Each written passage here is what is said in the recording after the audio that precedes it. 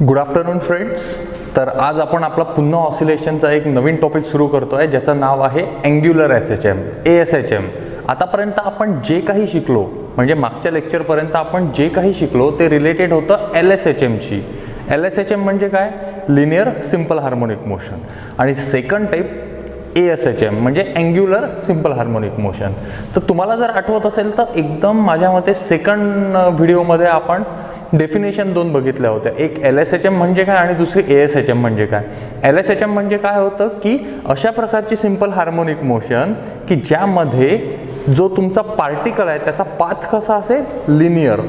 Two and fro motion कशी आहे? Linear.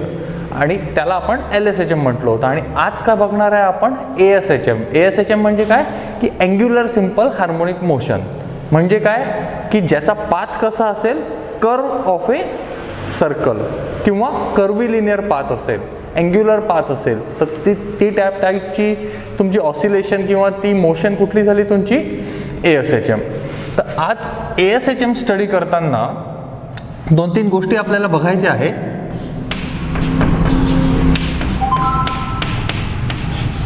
तर आजच्या लेक्चरमध्ये आपण काय बघणार आहे की ASHM म्हणजे काय, LSHMच्या बरोबर ASHM म्हणजे काय. सेकंड टॉपिक आपण बघणार आहे की ASHMचा आपल्याला डिफरन्शियल इक्वेशन फाइंड आउट करायचं आहे.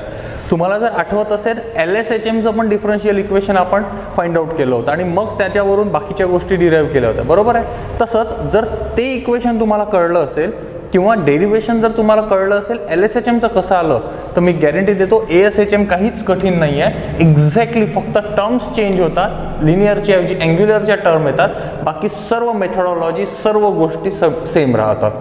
ठीक आहे. तर सर्वात पहिल्यांदा डिफरन्शियल इक्वेशनच्या पहिले समजून घेऊ की ASHM म्हणजे काय होते. तर ASHM समजून घेताना तुमच्या टेक्स्टबुकमधली एक फिगर आहे ती कन्सिडर करू. समजा हा एक रिजिड सपोर्ट आहे, तुमच्या छताला एक स्ट्रिंग तुम्ही अशी बांधलेली आहे, कळताय. त्याच्यानंतर एक तुम्ही अशा प्रकारची समजा डिस्क घेतली, त्याच्या सेंटरला समजा ही स्ट्रिंग बांधलेली आहे.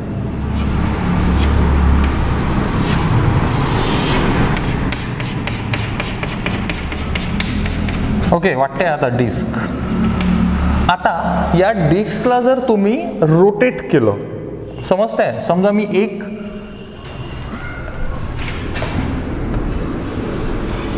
याच्यावर ही एक अशी लाईन काढलेली आहे, याला जर मी टॉप व्ह्यूनी बघितलं म्हणजे हे छत आहे तुमचं, या छतावरून तुमची एक स्ट्रिंग आली आहे, त्याला एक अशी डिस्क तुम्ही बांधलेली आहे कुठल्याही प्रकारची, त्याच्यावर समजा अशी लाईन आहे आणि मी जर त्याला असं वरच्या साईडनी बघितलं तर ती लाईन तुम्हाला अप्रॉक्सिमेटली अशा प्रकारची दिसेल जर टॉप व्ह्यूनी जर बघितलं तुम्ही तर, बरोबर आहे. आता काय केलं मी, त्या डिस्कला पकडलं आणि रोटेट केलं. जर रोटेट केलं तर काय होईल? ही जी लाईन आहे ही रोटेट होऊन जाईल. क्लॉकवाईज केलं तर इकडे, अँटी क्लॉकवाईज केलं तर इकडे. म्हणजे ही जी लाईन आहे ही तुमची, याला रोटेट केल्यानंतर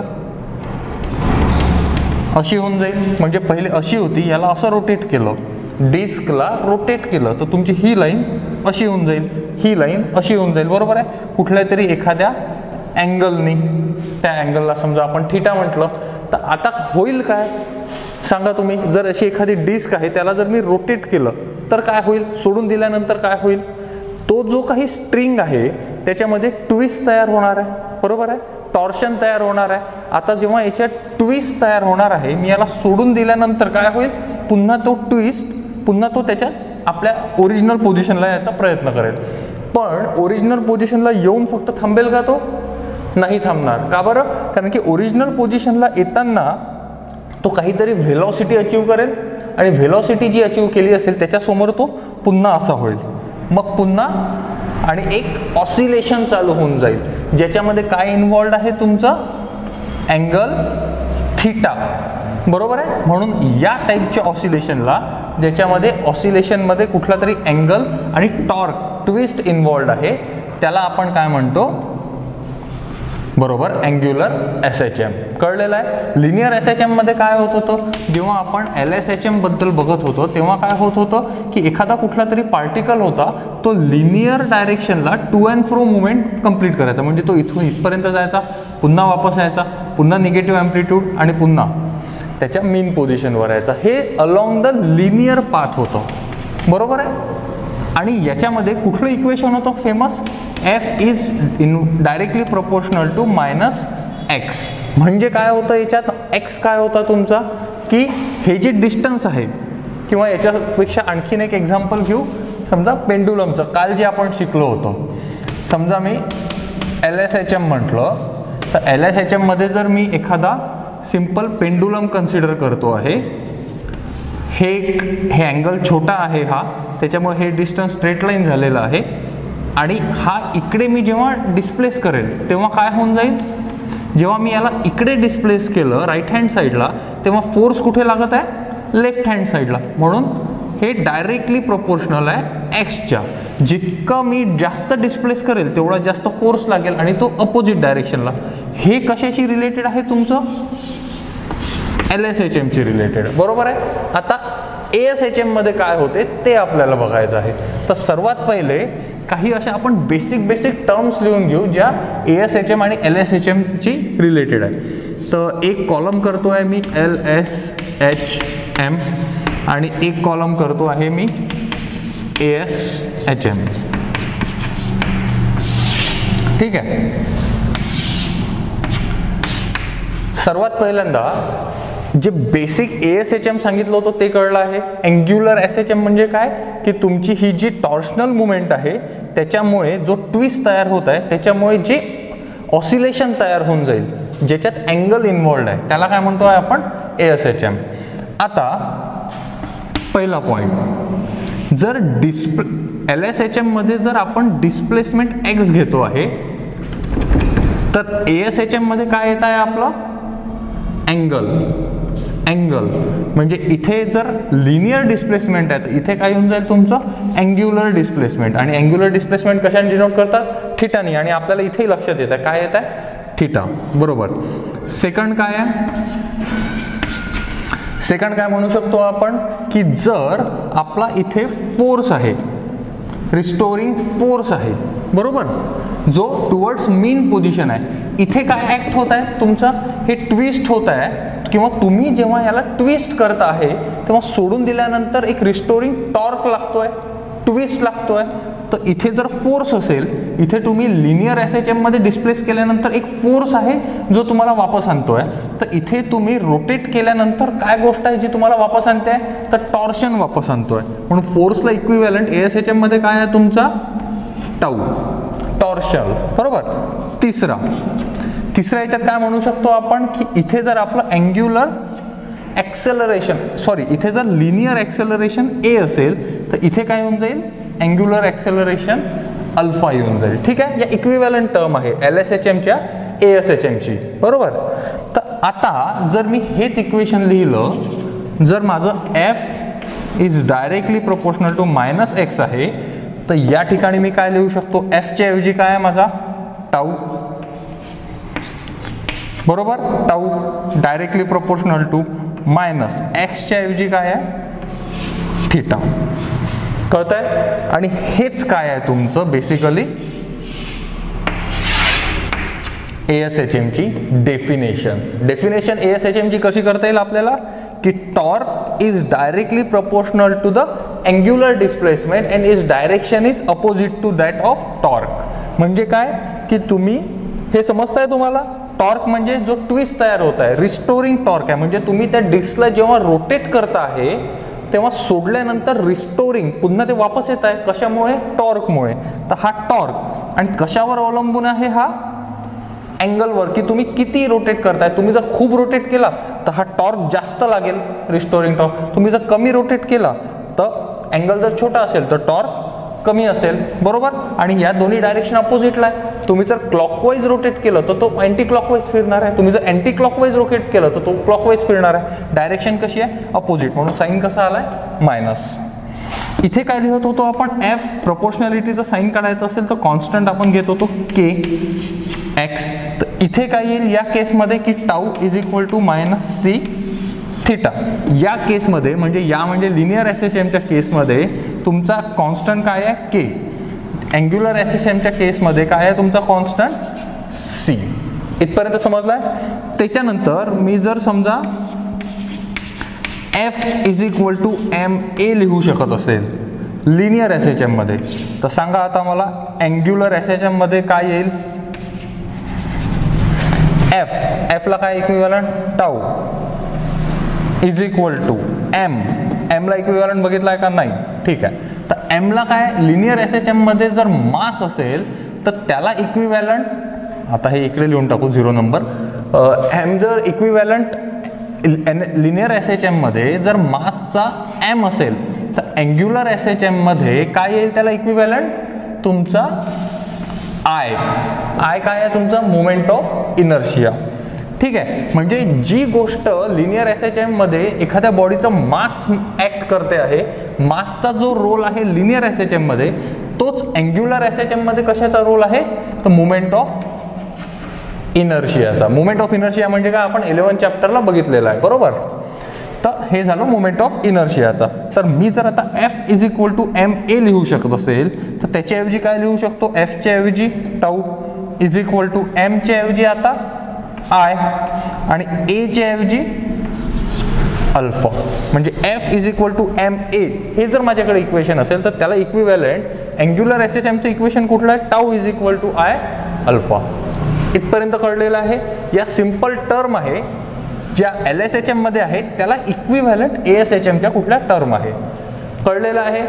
तुम्हाला ASHM म्हणजे काय हा कन्सेप्ट कळला आहे. ASHM मध्ये हा फॉर्म्युला डेफिनेशन कळली आहे तुम्हाला. डेफिनेशन याच्याचवरून लिहिलेली आहे. मी नोट्समध्ये तुम्हाला डिटेलमध्ये लिहून दिली आहे किंवा तुमच्या टेक्स्टबुकमध्ये पण आहे, पण ती याच फॉर्म्युल्यावरून लिहिली गेली आहे की torque is directly proportional to a angular displacement and is direction is opposite to that of torque.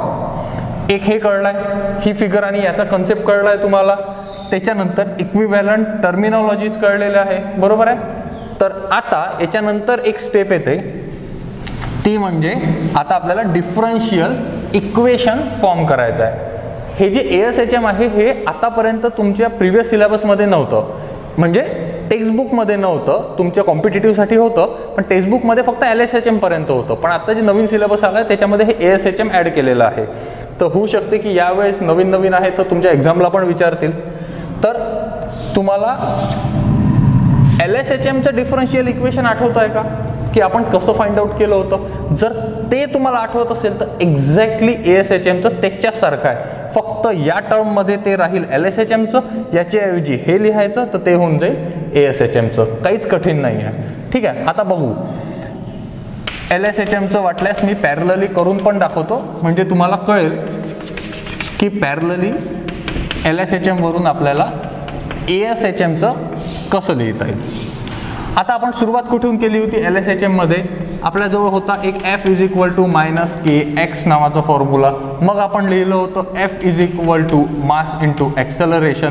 मग लेफ्ट हँड साईड सेम आहे तर राईट हँड साईड इक्वेट करता येते. मग आपण काय केलं होतं? Minus K x is equal to M into ए, किंवा याला असंही लिहिता येतं की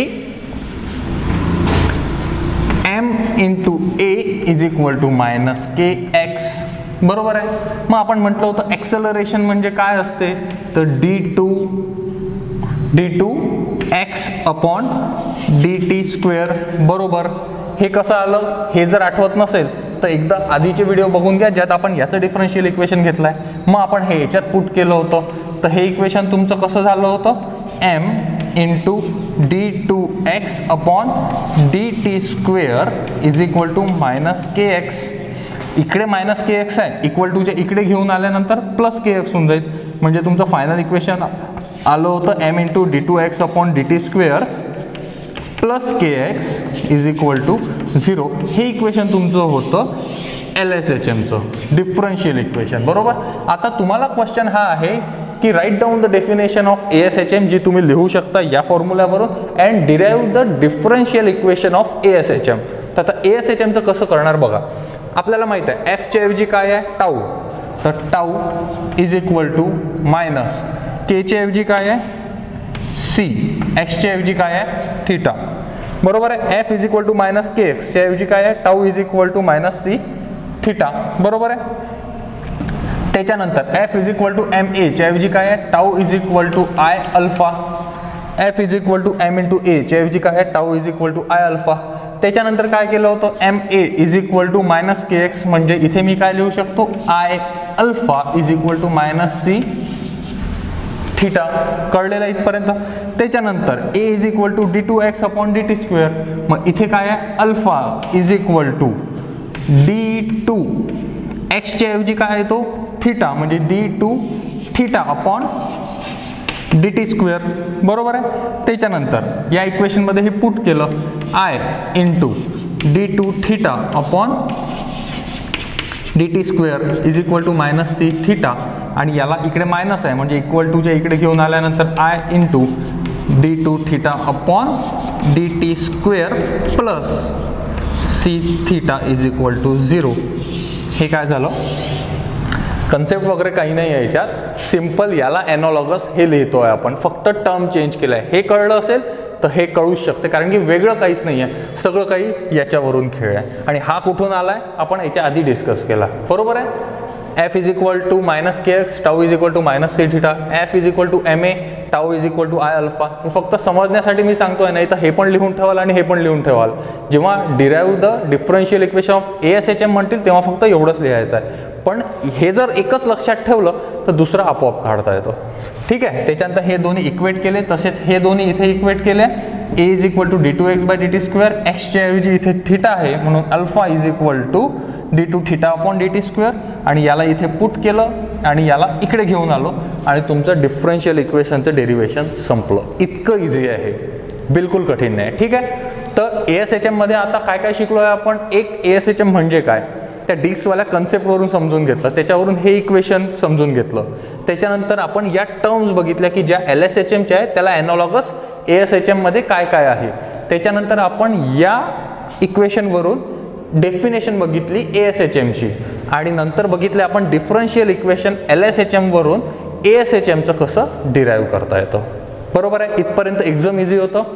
इथपर्यंतच्या याच्यात काही पण अडचण असेल तर सर्वात पहिल्यांदा तुम्ही एकदा LSHMचा व्हिडिओ बघा, कारण की तो तुम्ही आता विसरल्यासारखे झाले असेल, आणि पुन्हा हा व्हिडिओ बघा, आणि तरीही काही अडलं तरी मला विचारा.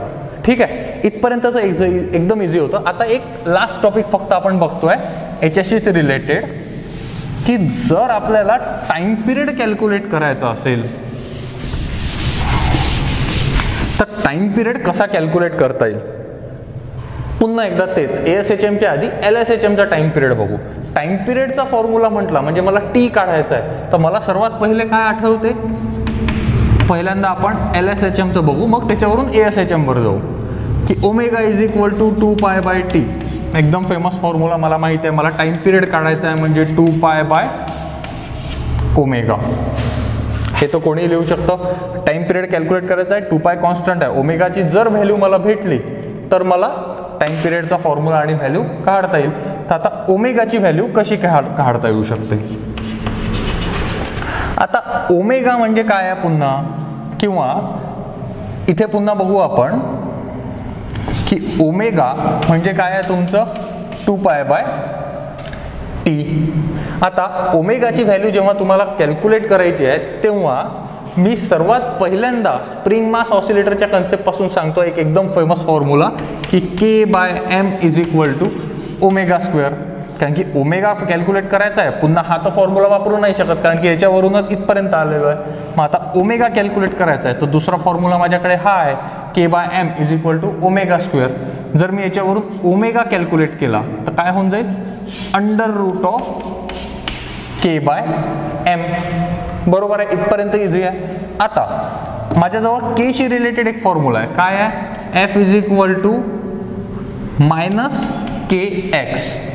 हे झालं तुमचं व्हेक्टर फॉर्ममध्ये, किंवा डायरेक्शन त्याच्यात इन्व्हॉल्ड आहे. मला जर फक्त मॅग्निट्यूड पाहिजे आहे, डायरेक्शन नसेल बघायचं, तर मी हे मायनस साईन काढू शकतो. ही काय झाली याची फक्त मॅग्निट्यूड. याच्यात डायरेक्शन आहे का, कुठेच नाही आहे. तर फक्त मॅग्निट्यूडच्या जर फॉर्ममध्ये मी घेतलं तर माझ्याजवळ हे इक्वेशन आलं. याच्यावरून केचं काय होईल इक्वेशन, एक्सला इकडे येऊन गेलो तर एफ बाय एक्स लिहू शकतो का मी, तर बिलकुल लिहू शकतो. बरोबर आहे. या इक्वेशनला के म्हणजे एफ अपॉन एक्स आणि याला याच्यात पुट केलं तर हे इक्वेशन काय होऊन जाईल तुमचं, केच्या ऐवजी काय एफ अपॉन एक्स म्हणजे एफ अपॉन एक्स आणि हा एम खाली जसाच्या तसा. इथपर्यंत कळलेलं आहे. त्याच्यानंतर आणखीन एक इक्वेशन आहे माझ्याकडे, F is equal to MA. बरोबर आहे. याच्यावरून मी काय करू शकतो की एचं इक्वेशन जर मला कॅल्क्युलेट करायचं असेल तर काय होऊन जाईल, F upon M. F upon M काय होत आहे तुमचं, A. या इक्वेशनवरून F upon M is A. तर इथे मला F अपॉन M दिसत आहे का, बरोबर दिसत आहे. तर मी त्याच्याऐवजी काय लिहू शकतो, F अपॉन M च्या ऐवजी A. म्हणजे हे इक्वेशन कसं होऊन जाईल, A अपॉन X. हे सगळं कशाचं इक्वेशन चालू आहे, ओमेगाचं इक्वेशन चालू आहे तुमचं. म्हणजे फायनली काय भेटलं आपल्याला, omega is equal to under route of A upon X. हे सगळं डेरिवेशन तुमच्या पुस्तकात दिलेलं नाही आहे, त्याच्यामुळे याला व्यवस्थित बघा, समजून घ्या. कारण की तुम्हाला पुस्तकात डायरेक्ट काय दिलेलं आहे की time period is equal to 2 pi under route of linear SHM. आपण सध्या लिनियर SHM बद्दल बोलतोय. तर हे काय झालं तुमचं, acceleration per unit linear displacement. कळत आहे, ॲक्सेलरेशन किंवा linear acceleration per unit linear displacement. तर मी फक्त इथे डिस्प्लेसमेंट लिहितोय सध्या, ॲक्सेलरेशन पर युनिट डिस्प्लेसमेंट. हे सगळं कशाशी रिलेटेड कॅल्क्युलेट केलं आहे आपण, LSHM ची.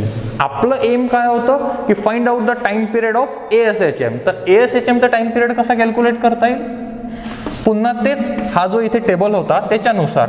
आता मी ASHM चा टाइम पिरियडचं इक्वेशन लिहितो, T is equal to 2 pi upon काय करायचं, ॲक्सेलरेशन पर युनिट डिस्प्लेसमेंट आहे की नाही, त्याच्याऐवजी मी याला लिहितो angular acceleration per unit angular displacement. बघा, आणि हेच इक्वेशन तुम्हाला डायरेक्ट भेटेल तुमच्या टेक्स्टबुकमध्ये. काय आहे, angular acceleration per unit angular displacement. बरोबर आहे. आता बघा हे कसं आलं, हे अँग्युलर वाला प्रकार हे आहे की नाही. ओमेगा म्हणजे अल्टिमेटली तुमचा फॉर्म्युला काय आहे, T is equal to 2 pi by ओमेगाच आहे, जो याच्यावरून आलेला आहे. आता इथे ओमेगाच्या ऐवजी हे तर LSHM चं ओमेगा झालं ना, तर ASHM च्या ओमेगात तुम्ही काय लिहू शकता की A च्या ऐवजी काय आहे आपल्याकडे, अल्फा, आणि X च्या ऐवजी काय आहे, थीटा. मग अल्फा बाय थीटा म्हणजे काय झालं, angular acceleration per unit angular displacement. कळलाय. Exam किंवा तुम्हाला टेक्स्टबुकमध्ये जेव्हा तुम्ही बघाल, तुम्हाला direct time period is equal to 2 pi upon under route of angular acceleration per unit angular displacement एवढंच दिलेलं आहे. याच्यावरून काहीच कळत नाही की हे कुठून आलेलं आहे. या सगळ्याची पार्श्वभूमी आहे ही, जे दिलेलं नाही आहे डायरेक्ट हे इक्वेशन देऊन ठेवलं आहे, आणि याच्या आधी हे इक्वेशन समजून घेणं महत्त्वाचं आहे आणि एकदम इझी आहे. कळलेलं आहे सर्वांना. तर आजच्या टॉपिकमध्ये आपण फायनल एकदा रिव्हिजन करू. काय काय बघितलं आहे की ASHM म्हणजे काय, ASHMचा कन्सेप्ट त्या डिस्कवरून, आणि ASHMचं ते equation tau is directly proportional to minus theta, आणि त्याच्यावरून त्याची डेफिनेशन. मग काय बघितलं आपण, डेरिवेशन बघितलं डिफरन्शियल इक्वेशनचं, LSHMचं बघितलं, आणि पॅरललीज मग ASHMचं बघितलं. आणि आपण 2 कॉलम बघितले की LSHM मध्ये जे काही टर्म्स आहे आपण आतापर्यंत शिकत आलो त्याच्या ASHMच्या कुठल्या कुठल्या टर्म आहे. बरोबर आहे. त्याच्यानंतर आपण शिकलो टाइम पिरियड.